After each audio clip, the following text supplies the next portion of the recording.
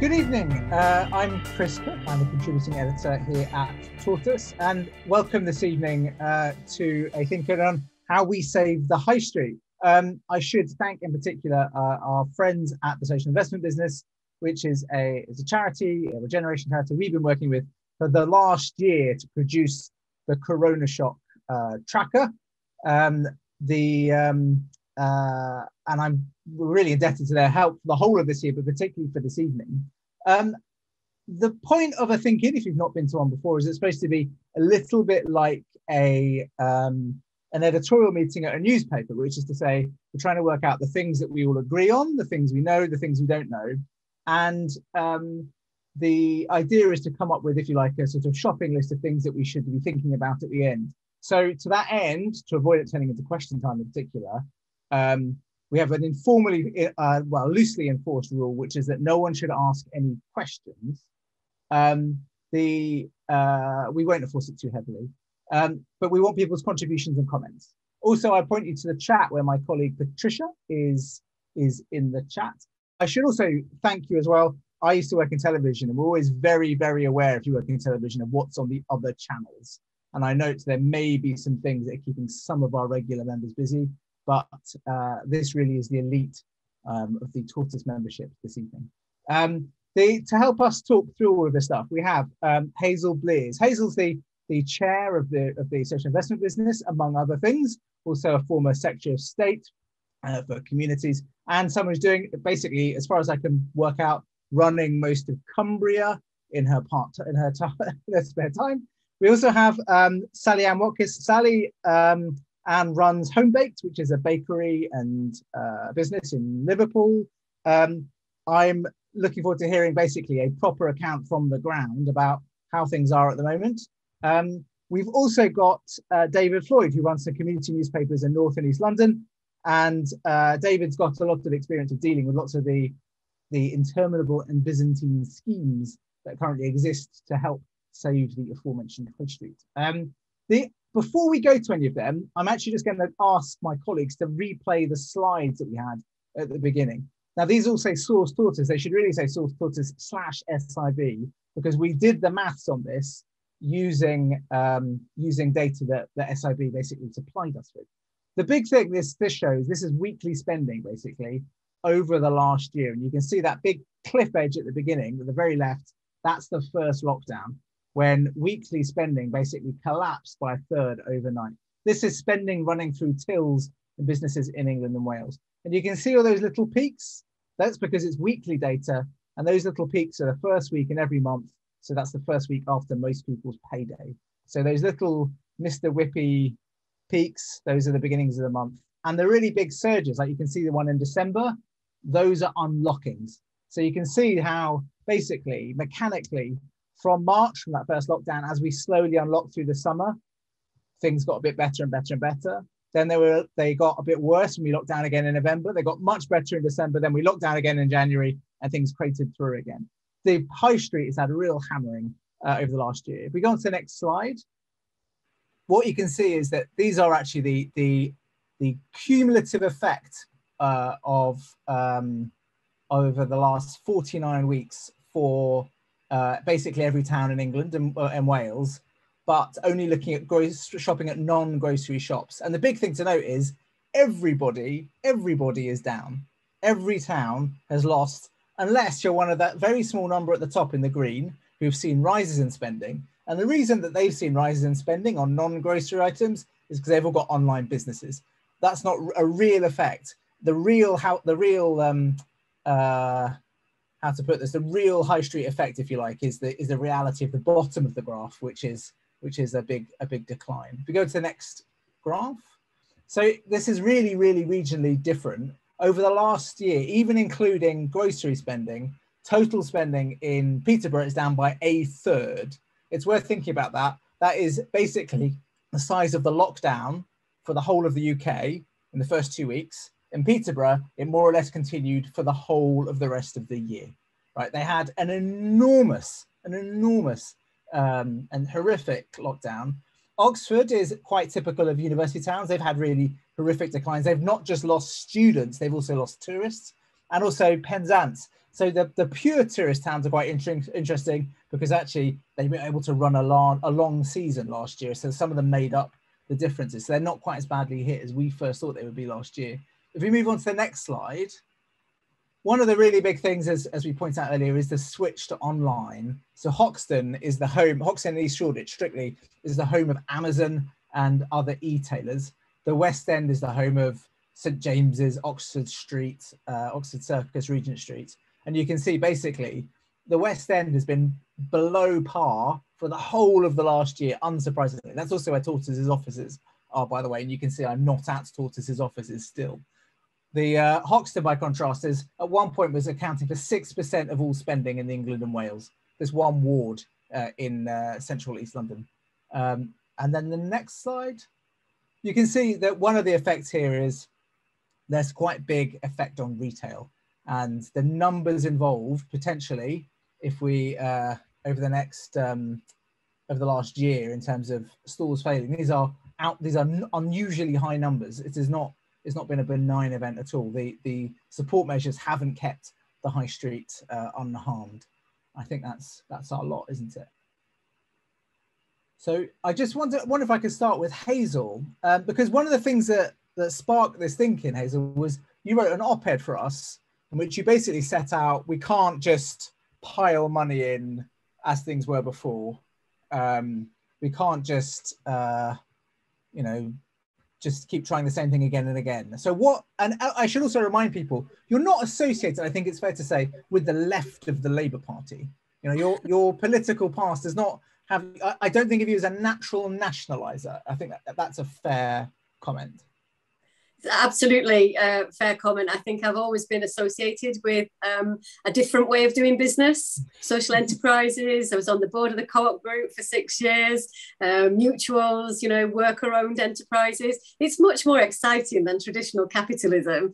And Chris, now everybody's talking about a new stakeholder model for capitalism. So, those of us who've kept the faith for social enterprise and community business, we might even see it in our lifetime. Okay, so what do you think we should be looking for from here? Well, never waste a good crisis, basically.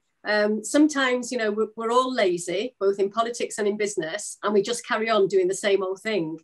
We have undoubtedly now got a crisis in our economy. And in real terms, that means people's jobs, livelihoods, families being affected. So I think this crisis can drive change. I mean, it's a really serious point, but I think that we need some practical ideas about what that looks like. I think the trackers that we've done on high street spend are a really good measure of the general health of the economy. So we've got some data, we've got some figures, we've got some numbers that again really helps to drive change. But we actually need some new ways of doing business.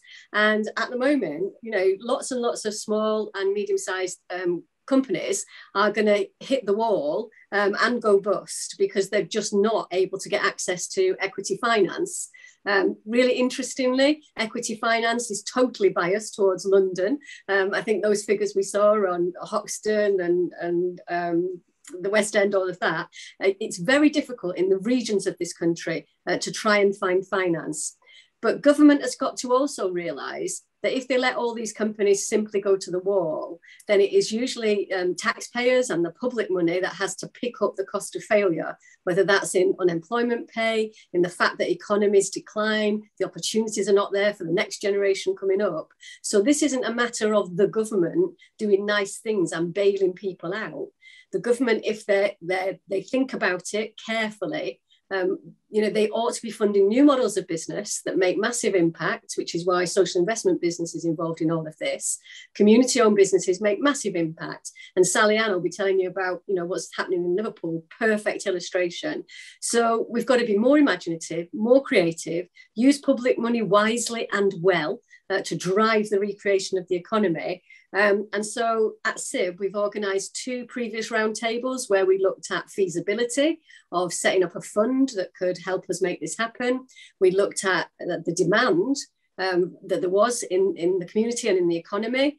And now we're looking at what kind of models there might be if we could get a government-backed fund to be able to tackle some of these problems that are going to emerge over the next few years. It's not going away, this. Somebody said to me, it's like an economic long COVID. And I don't want to learn to live with economic failure. So it's really about being creative. Something like 250,000 small, medium-sized businesses could go to the wall if we don't do anything about this happening. And I would like to see us do two things. Be able to set up a fund that swaps debt for equity, allows companies to carry on employing people, but then drives the change into community-owned businesses, social enterprises, those that make impact. You know, I think it's kind of almost a once-in-a-lifetime opportunity to use a terrible disaster actually to drive good.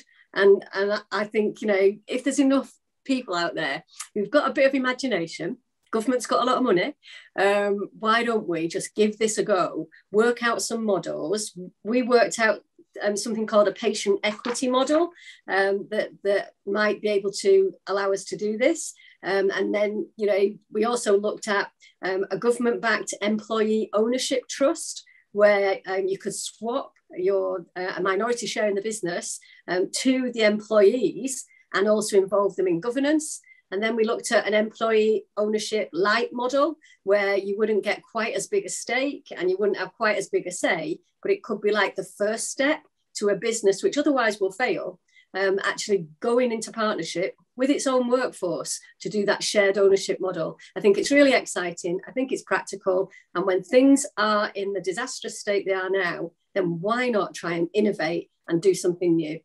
Can I ask just to sort of spell out those stats? I should point out, I think it's 2-0, by the way, in the all right. For action replay is always better.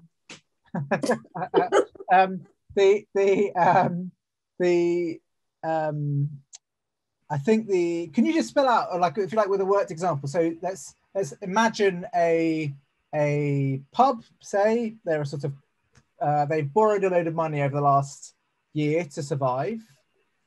Perhaps one of the community, one of the coronavirus loan schemes from the government.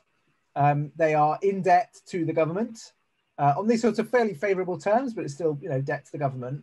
So the idea would be that effectively we would say to this business, you may not be a going concern if you try and treat this debt as conventional debt, but why don't we take a stock? We take a share in you, effectively sort of nationalise you in a sense, and then flip you into some new model of ownership. Is that a reasonable summary of what you're thinking about? Yeah, I think it is. But it isn't kind of, you know, your traditional bailout. You know, we'll give you the money and you might limp on in the way that you are now, and you might eventually go bust, but, you know, we'll help you go bust on a longer time scale. Right. That's not the idea. The idea is that you change the way that you do business in the longer term, so that you can become a thriving, sustainable economic entity, a thriving, sustainable business that can employ people, pay them decent wages, produce great products, and that is the real prize here. So, you know, government has a bit of a checkered history on bailing out organisations. They're not very good at picking winners. And so therefore having intermediaries in the system, like social investors, like social investment business, big society capital, you know, we've got a lot of experience now about long-term patient investing in organisations where you don't get a return straight away, but actually you also make significant impacts because you've got this new business model. You know, if you've got a worker's share in an enterprise, there is now very good evidence that you get higher productivity, higher commitment, you know, less people off sick, better engagement with the business. So you're changing and making yourselves more efficient. At the same time as getting some financial support. I do think that government have got to explore other models, because just a bailout it won't last. You know, it might last, I don't know, 5 years. After that, if you haven't changed something significant, you'll be back where you started. Thanks ever so much, Hazel. I was wondering if we could come to David next, actually, just to explain a little bit about what the sort of conventional processes are at the moment. So if you're a sort of fairly normal retailer on the high street, the support you've had at the moment Can we just talk about that sort of idea of unsustainability and what the issues are sort of going forwards? Yeah, I mean, I think that the levels of support that businesses have had, from the government during COVID, varies greatly. I mean, depending on how businesses are set up, and what their ownership model is, and whether they're sole traders or whether they're registered companies, and I mean, a lot of the challenge of the past 18 months is there's been a huge amount of money sloshing around. The government has tipped loads of money into the economy, but the way that it's worked itself through the economy has been quite random. Essentially, in some cases, businesses that are relatively small will suddenly have received grant funding, which equals to quite 50% or so of their turnover. Through the random money that's dished out. Other people, because of the way that they're set up, may have received nothing at all. So it's varied. It's varied a great deal. I mean, I think one of the biggest challenges in terms of how things restart, particularly in terms of the high street, is going to be what happens about business rates, which have been either removed or reduced for a large number of businesses over the course of the lockdown, the various lockdowns, and business rates have also been the sort of administrative vehicle through which a lot of businesses have received subsidies. I mean, that's a real challenge in the sense that the business rate system is hugely punitive towards retail businesses compared to other types of business. Currently, if people want to know why a lot of shops on high street are failing, part of it is that the taxes they face are huge compared to other ways of doing business. So the state is actively, going against retail as a way of operating through the tax system currently, and that's something that if the government has a desire to enable high streets to restart effectively post-COVID, it really needs to address that business rates are kind of in a situation where either they're extremely punitive and go against businesses trying to operate, or they are so high for particular kinds of activity that they can't be paid and have to be written off entirely in discretionary measures. So there kind of isn't any sustainable model for business rates currently, and that's a big issue for businesses. But I think in a broad sense, it really is. There's a massive mixture of different situations that businesses have been facing. It is that combination of randomness and uncertainty that's really been a major problem. Can I ask about debt in particular as well? Because I think one of the things that, in a sense, the opportunity that Hazel sort of sees in the crisis, I think, rests on the idea that there's just a lot of debt out there now. I'm just wondering whether you've sort of run into that. Well, I mean, there's certainly been an opportunity through the bounce back loan scheme and the related loan schemes for businesses to take on a lot of debt. That's the money that's been most easily available to a lot of businesses. At a very high level relative to the turnover of the business. So in that instance, there will have been a massive temptation for a lot of businesses to take on debts because they had no other choice in order to keep going when lockdown hit.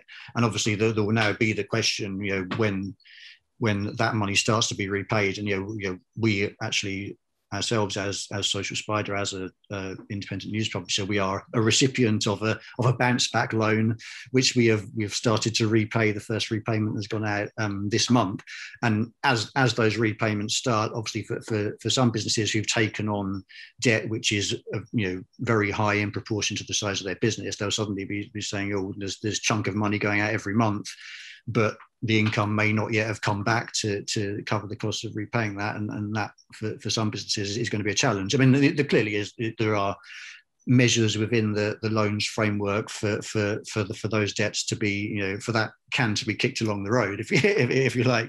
There are sort of mitigatory measures in place, but ultimately that debt is gonna be on your balance sheet one way or another, and that definitely will have impact in terms of what businesses can do.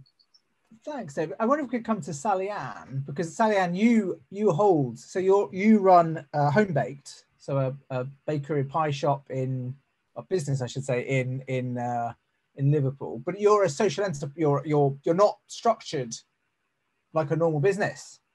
No, so I'm the chair of Homebaked Bakery, which is a community-owned cooperative. It is literally opposite the Co-op. We've been trading since 2013. We bake fresh bread daily and we make pies. And we're on, if anybody's ever been to Anfield, we're in an area that was subjected to housing market renewal, where the population was moved out, the houses were tinned up, the high street, the local high street is basically fast food outlets and pubs serving the football ground. Right. When Homebaked started its journey, we were told that we'd never make it work, we'd never make it happen in that community. We're a £500,000 turnover business, employing 20 people, 80% of whom live within walking distance of the bakery. Of that £500,000 turnover, including nearly £100,000 from the American owners of the football club, is all spent with local suppliers. So in practice, we've been revigorating the high street with a different model, which keeps the money in the local economy, keeps a presence in the local economy, and delivers the social value that Hazel was talking about. And we've proved that actually we've had a really successful pandemic. I know it sounds stupid, but we have, because we're rooted in the community, owned by the community, led by the community, we've been able to react and respond to the needs. So within a week of the lockdown, we were baking 100 loaves a day and sending them to the local food banks. We've delivered an online pie service. We've basically pivoted numerous times and at the same time have sustained our community by providing fresh bread, etc. But as part of my role at Homebaked, I've been a judge on the Great British High Street, and this isn't a new problem.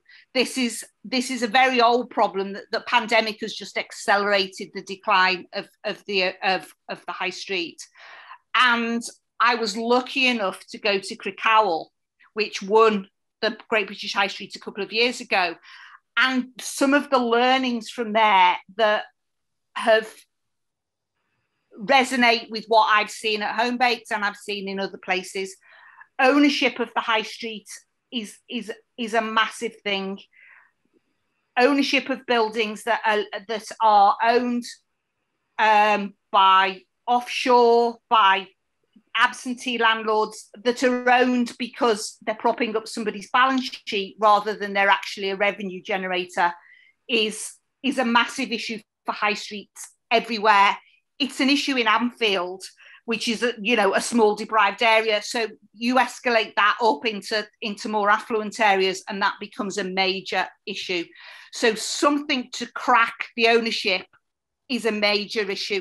The other thing about Crickhowell was it was small businesses, family owned, and people lived above the shops. So it was a live-work mixed model. It wasn't just retail. It was eating, it was pubs, it was bookshops, it was greengrocers, it was community hubs, that sort of thing. So that good high streets are a mix of different types of businesses that isn't just reliant on retail.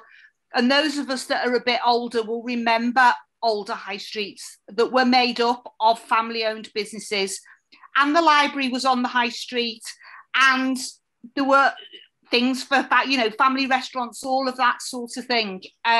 What we're trying to do at Homebaked now is take on a derelict block of buildings to the left of us, directly opposite Anfield, and we will have a pie production unit, a market garden, a community shop, and a maker's space small business hub, because actually that mixed use is the way is the way forward. But the challenges are always finance.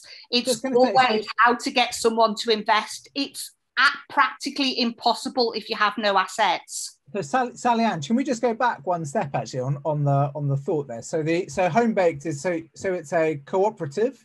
So yes. The owner is a group of members or workers. Group of members. It's a community cooperative. Okay, and so if you lived in Anfield, or maybe if you don't, maybe you can live anywhere, but if you lived in Anfield, you could sign up to become a member. Do you pay a sub, or is it just a notional membership of a? It's a notional membership of £1, and it's for anybody who lives, works, or plays in Anfield. Okay. And there's some very big employers in Anfield: the football club, the schools, the health centres.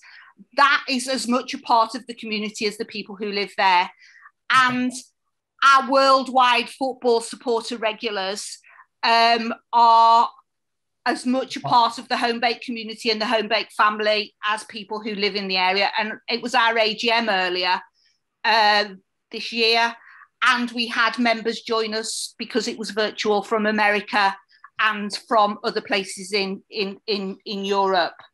So as a model, being a cooperative works really well in the community owning and engaging in what you're doing.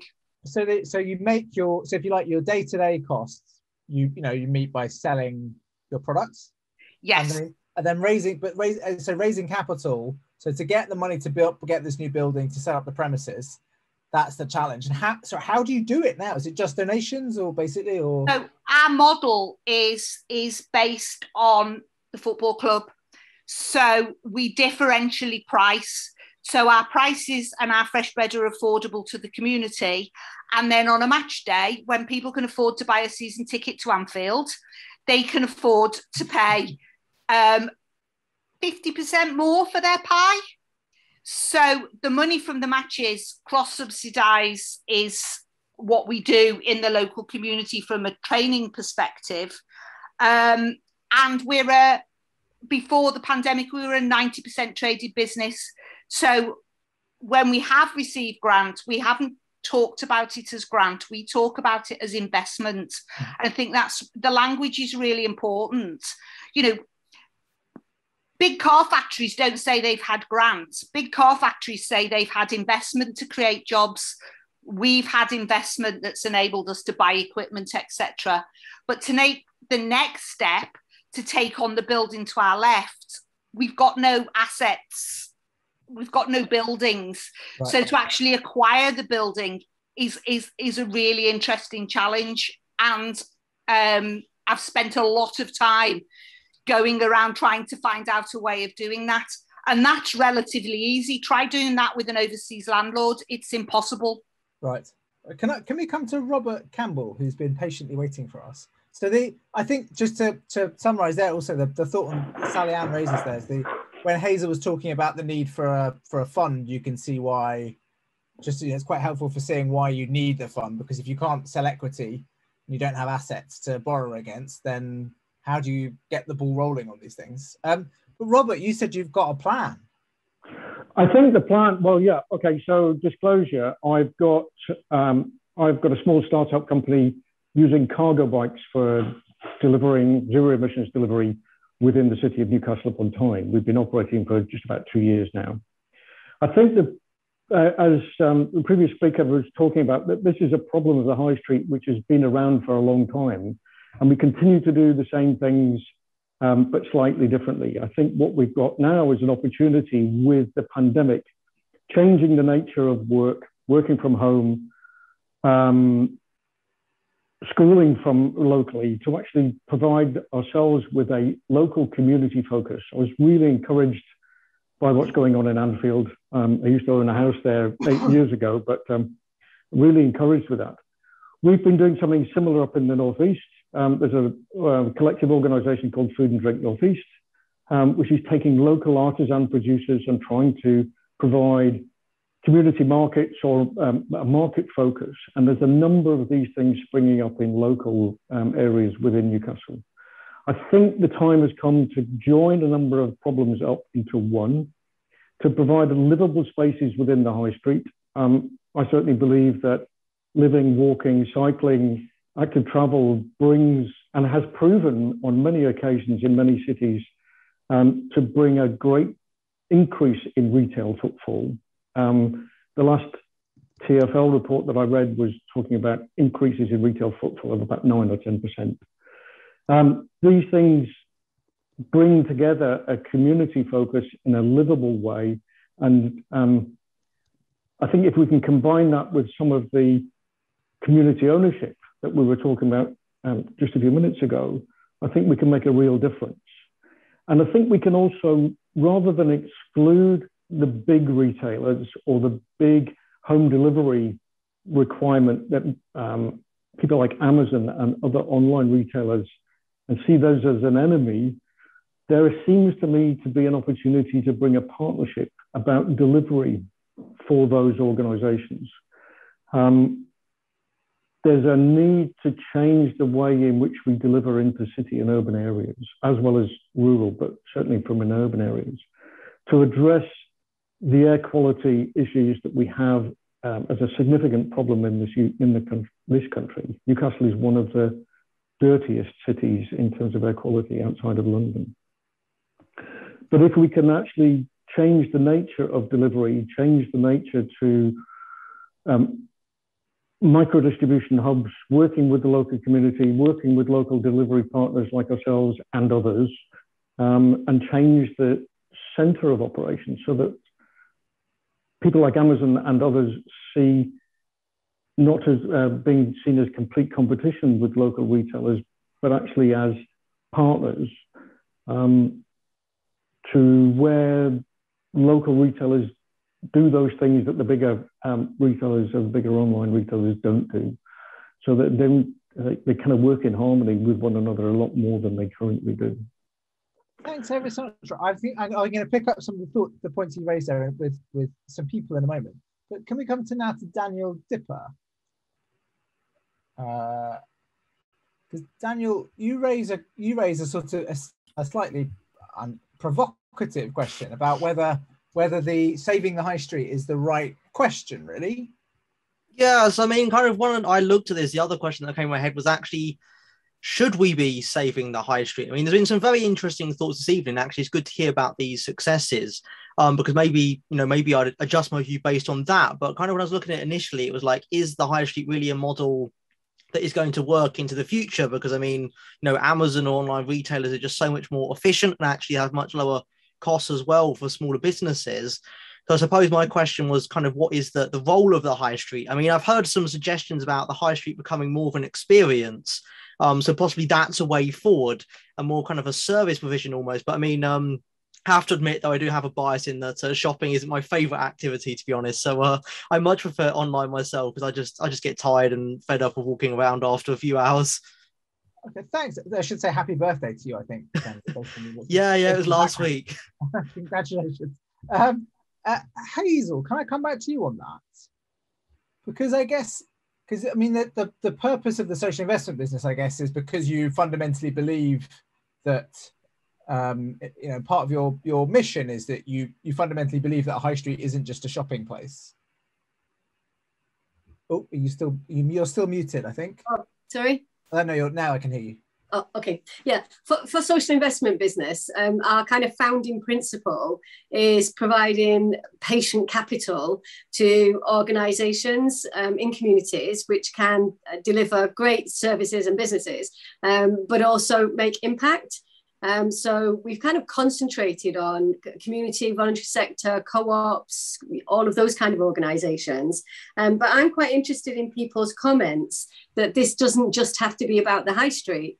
The small businesses that are likely to go bust employ a lot of people. And if they do go bust, then the whole community then is the poorer. And then you get into that kind of slide downhill. Which then is very much harder to kind of reverse once you've allowed it to happen. So I don't think this is an exclusively high street conversation. It is at the moment, because we've got all this fantastic data through the trackers, working with Tortoise, all of that. But the principles that we're trying to establish would apply across business. And that's why I talk about, a different kind of capitalism, a broader definition that's not just about maximizing profit to shareholders, but also has a responsibility to the communities where they operate, the colleagues they employ, and the customers they serve. Now, that is a very live debate, even in this government, talking about changing Section 172 of the Companies Act to have that new definition of business. And once you start to do that, you start to challenge the very kind of foundations of traditional commercial exploitative business. And you start to look more at businesses like Sally Ann's, that actually is a huge part of the community, of the fabric. It's the glue that holds that community together. And I expect it does brilliant pies as well. But I think this is part of a bigger and wider debate about changing the nature of business. Thanks ever so much, Hazel. I was wondering if we could come back actually just now. I'm going to put my colleagues on the spot. If we come back to David Floyd, jumping around without, I'm not supposed to jump around without telling them, but I am. It's good, David. So you're one of the things I'm really sort of keen to sort of get my head around today is really around these sort of other models. And so I'm particularly interested in your model because you're doing journalism with, but not owned by a plutocrat or no. So can you just tell me about because one of the things I think is that the issues that Sally Ann raises, one of the issues that Hazel raises, and is the issue of the capital question, right? So Hazel talks about the need for a fund, and maybe effectively the capital we've already put into businesses could effectively become that fund retroactively if businesses can be flipped from holding debt to being basically nationalized. But can you just talk me through about your experience of running quite complicated businesses without shareholders? Yeah, so we as Social Spider, we're a community interest company limited by guarantee, so we're a not-for-profit company structure, and we are publishers of 5 local newspapers in different bits of northeast and central London, with a combined circulation of 60,000, readership of over 200,000. And our business has come about, in terms of as a social enterprise, because the corporate model of local news is failed and failing, and London may be slightly different to other areas of the country in the way that corporate local news is failing, but it is failing in different ways in different parts of the country. I mean, in London, corporate local news publishers don't have any locally based journalists. The local paper in Waltham Forest, where we started our first social enterprise local newspaper, the corporate newspaper in that area has no one based in Waltham Forest and is edited from Watford. So corporate local news has basically been scaling down their production in a model of managed decline to the point where their advertising numbers just about add up, but they're delivering no public interest news value in respect of the money they're taking out of the market in advertising income. So we're looking to do a different model of that, which places news first and works with people in the local community to produce news. So we bring together professional journalists who are editors, and they work with people and community groups in the local area who make voluntary contributions to the publications. Then we distribute mass circulation free newspapers in our local area. And the challenge for that from a finance point of view is that news publications have quite big startup costs before you get to the point of generating advertising income. And if those startup costs for your publications are not coming from as you say, from plutocrats or other wealthy individuals, it's very difficult to find that startup income that you need. We've been able to do that through slightly unusual and difficult to replicate ways, in the sense that as a social enterprise, we have other activities in terms of research and consultancy work, which have enabled us to cross-subsidize our work in local news. For anyone else starting a local news publication in their local area, there's a viable model there, I mean, in many areas, there is still enough advertising income, print advertising income available to do a half decent local news publication if you're focused on news rather than extracting profits to send them to your US-based shareholders. The problem is that getting to the point of doing that local news publication, which could be sustainable, but it's not going to generate massive profits, getting to that point is very difficult if you don't have a way of of getting started in the first place. You're going to need to spend tens of thousands to get to the point of being able to break even through a commercial model. So that's a real challenge for local news publications, I think.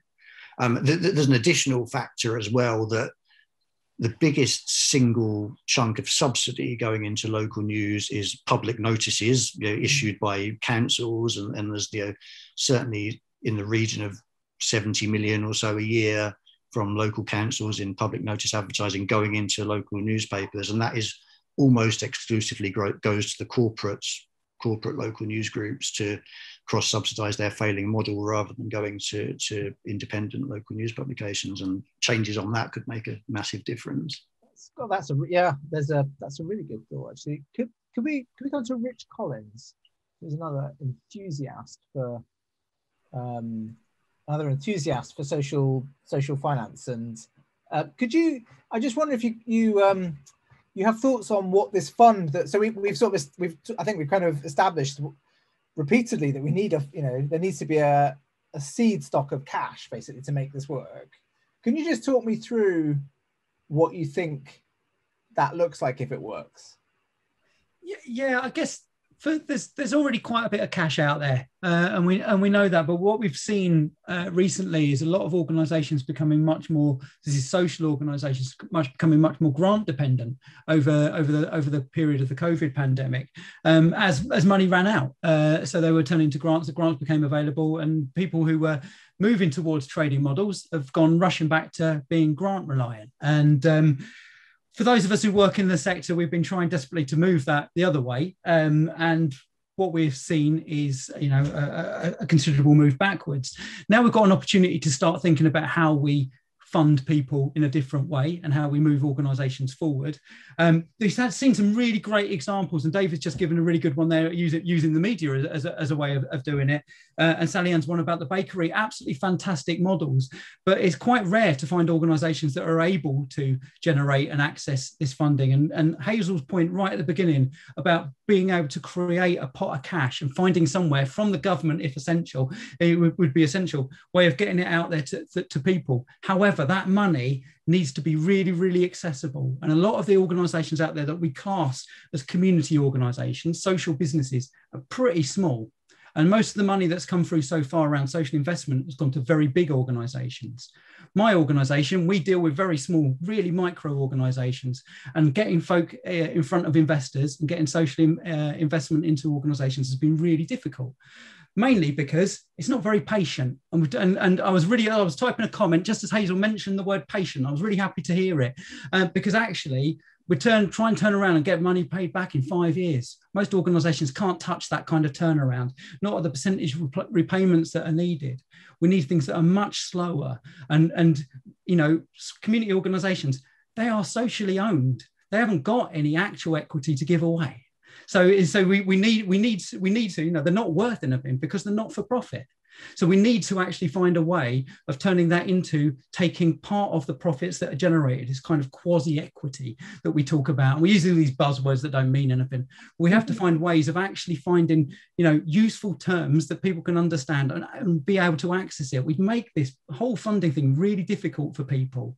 And actually what we need is a pot of money that people can apply for in the same way as they apply for grants, that is repayable in a patient way. Even repayable grants would be great, because we can circulate the money back around, but keeping interest rates down, keeping repayment terms long, we're talking 10 years plus in some cases, to turn even small amounts of money, under £100,000, which is going to change organisations' entire structures and keep them sustainable for a very long time, actually getting that paid back over a longer time so they can make the difference and change some of the trading models so that they're picking up work from contracts and stuff like that from our local authorities, so we are circulating business.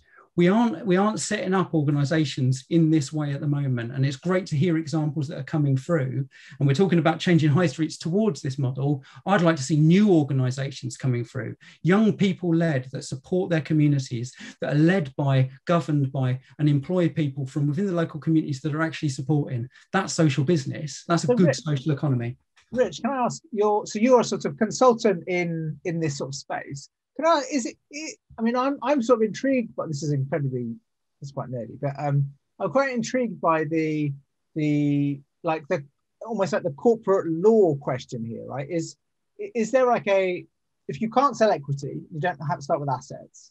Is there a problem with the law that, that can be, is there an issue here about the fact that we're trying to sort of wedge these institutions into the wrong legal formula? Or is it just literally there's sort of no way around the fact that you need the money from somewhere to get going? And part of the reason I'm asking is because I'm sort of in my head, I sort of think of this as maybe we're going to sort of nationalize indebted businesses and then work out what the form should be afterwards. But maybe I've got that wrong in my head.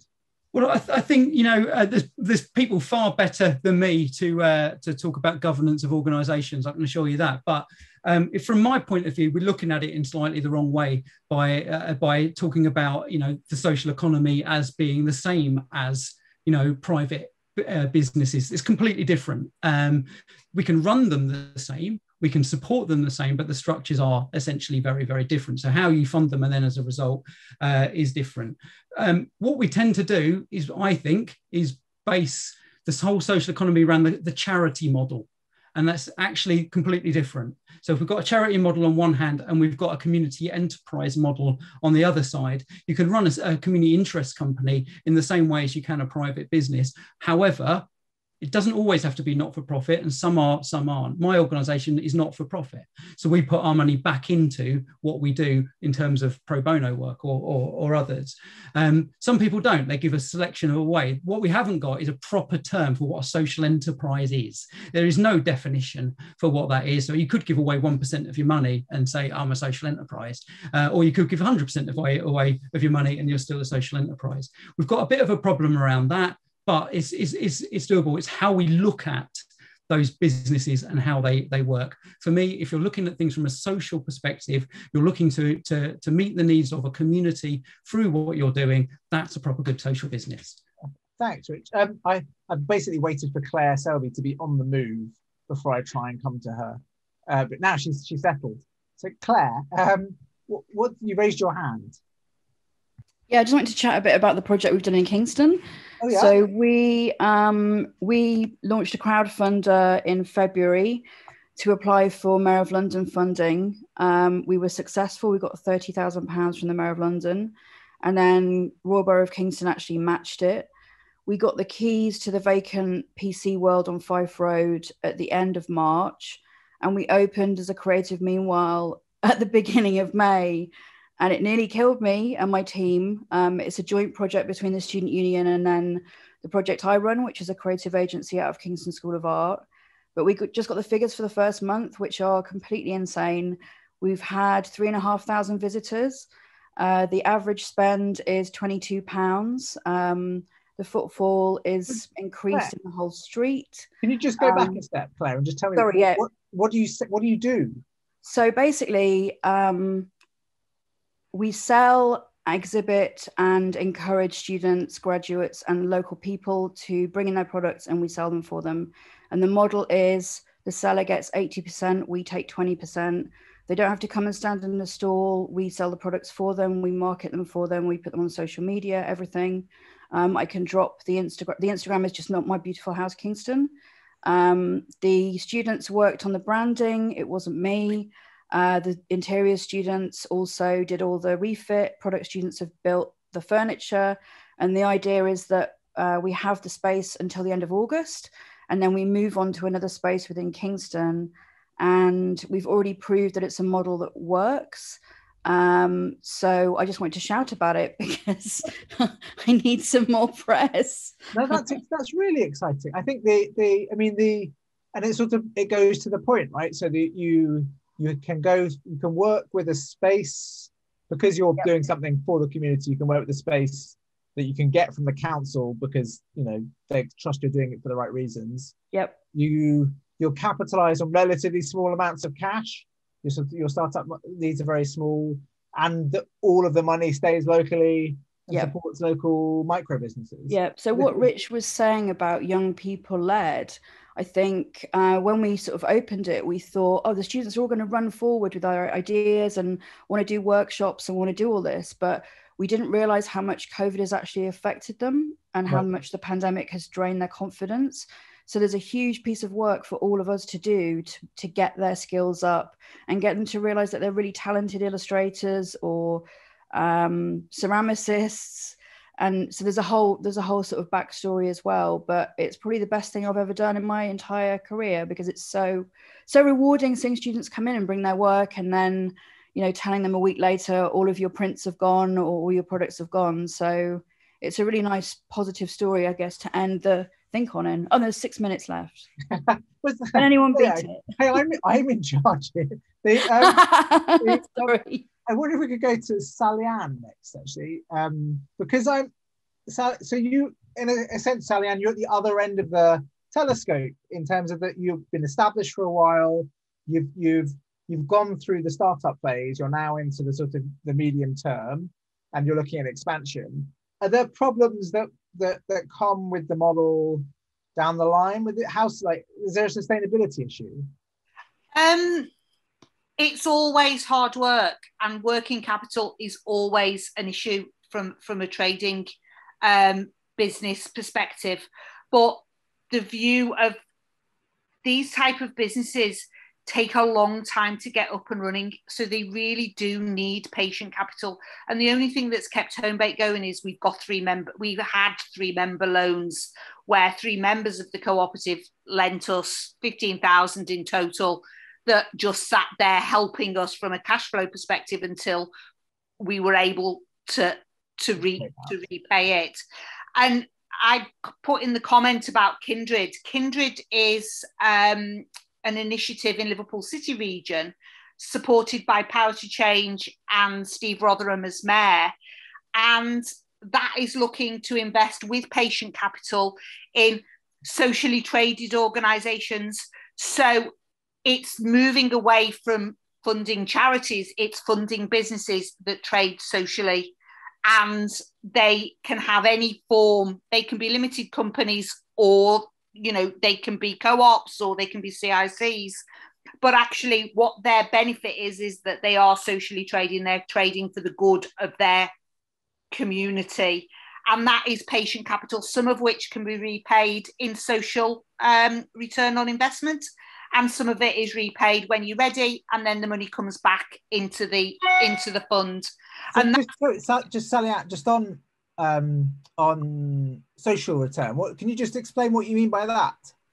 So social return measures the things that GDP doesn't measure, the things that by keeping people employment, how you impact on health, how you impact on well-being, how your money circulates into employment if you keep your money in the local economy.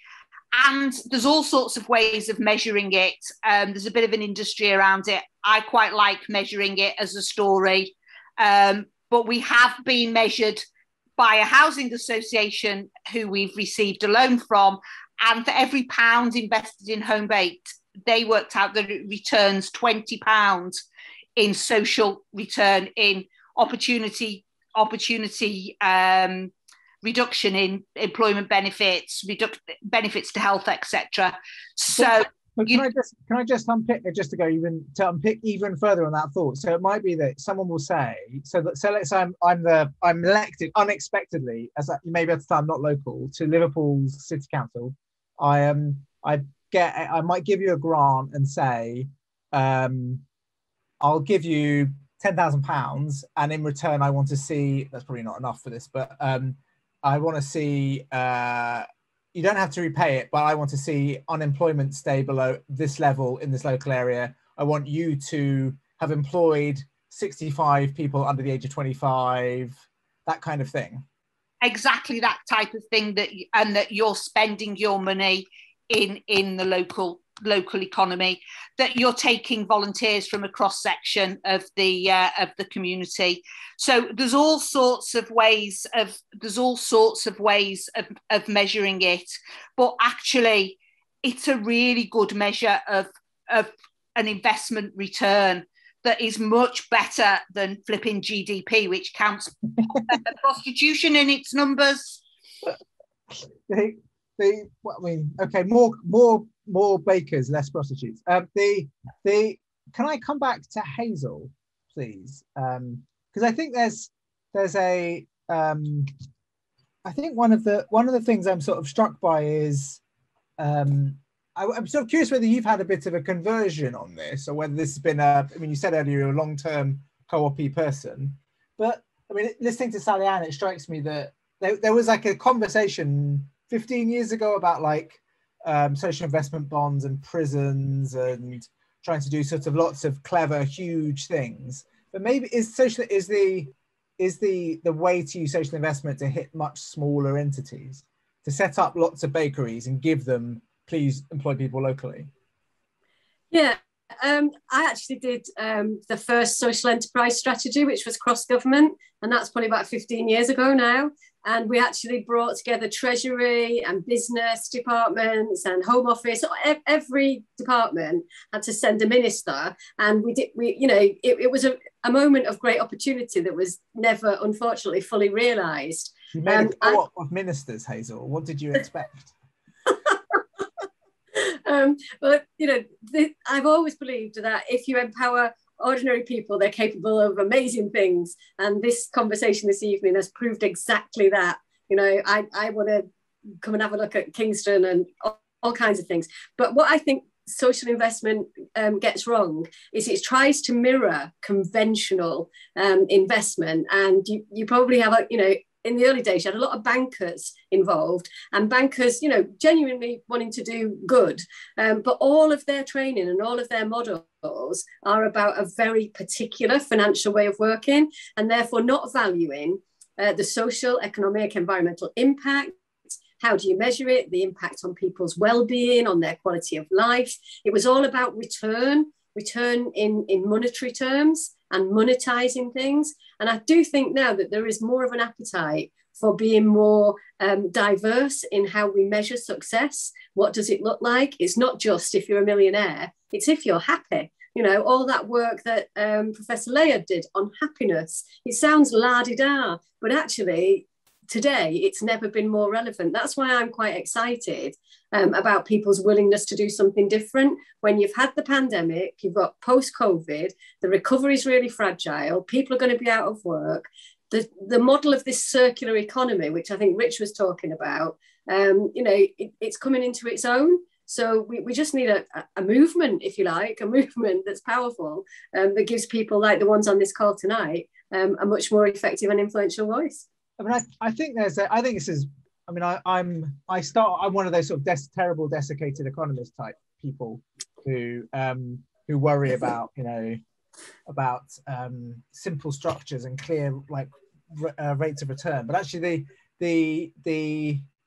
I'm genuinely really persuaded actually of the possibility. But I guess the thing I can't get beyond in my head is it's going to cost a lot of money, right, to make this scale up, or rather to make this scale up nationally requires a lot of people across the country to all be engaged in this. And it requires more rural boroughs of Kingston upon Thames to is it rural borough? I think the borough of Kingston upon Thames to sort of back people like Claire. It requires more businesses like Liverpool Football Club to help people like Sally Ann. It requires basically a lot of people across to make it national. It requires a sort of a change, It does, Chris, but let's get some economics into this. Let's measure how much we're going to spend on unemployment benefit. Let's measure how much we're going to spend on people's mental and physical health because they're out of work, their community's devastated, the high streets are a wreckage area. Let's start measuring some of the costs of not doing something. you know, those costs are absolutely phenomenal.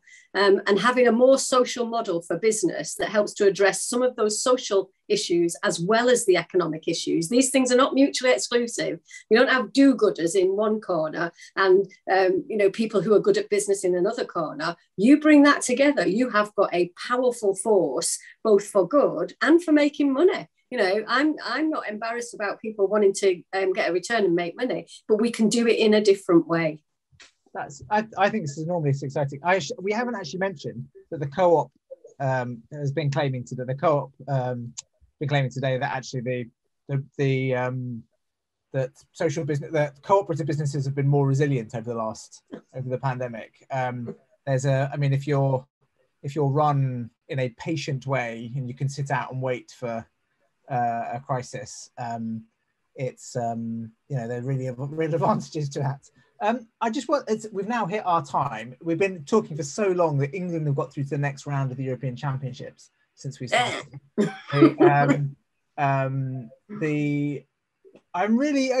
genuinely really excited by this. This is actually my last ever thinking, because I'm leaving Tortoise. But I'm genuinely really excited by the prospect of this. I think that the capacity of institutions that don't think in a sort of classical way, for want of a better word, is enormously powerful, as Sally Ann has shown already in Liverpool, as Claire is showing in Kingston. But what we need is the patience is the tough thing, I guess. I mean, how you build a system that lets people try things without potentially knowing exactly what the outputs are going to be, but in the hopes that the outputs might be good, I guess, is part of the challenge too. Yep. Yes. Are you going somewhere where you can influence mainstream capitalism? I'm going to the Financial Times, as it happens. Yeah. So, but back where I started. But yeah. But if you think the woman who was the senior financial correspondent at the Financial Times is now running the Impact Investing Institute, isn't that, you know, there it is. That maybe I'll see you there. Maybe I'll see you there. So thanks ever so much for everyone. It's been really, really wonderful. I've had a very jolly 2 years, but it's been a very wonderful, jolly hour. Thanks ever so much to all for all the commenters. Thank you for particularly Hazel, to Sally Ann, and to David for their particular expertise. Thank you to the social investment business for their help us reporting on these issues over the last year, without whom none of the Corona shock would have happened. The Corona shock tracker would have happened. And I'll see you as a guest at Future Thinking. Thanks ever so much.